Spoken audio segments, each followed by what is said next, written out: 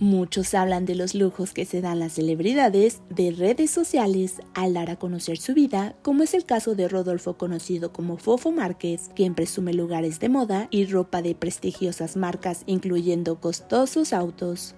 Pero en este caso, el tiktoker peruano Santiago Chávez visitó una tienda Louis Vuitton para adquirir un bolso de 3.500 soles y que está especialmente diseñada para recoger las heces de una mascota, y el beneficiado de esta compra fue su perrito de raza Schnauzer. Como era de esperarse, el video se hizo viral en redes sociales, donde varios internautas se sorprendieron por la compra que realizó el tiktoker, por lo que dejaron varios comentarios donde mencionaron que con ese dinero mejor le hubiera dado de comer a personas en situación de calle.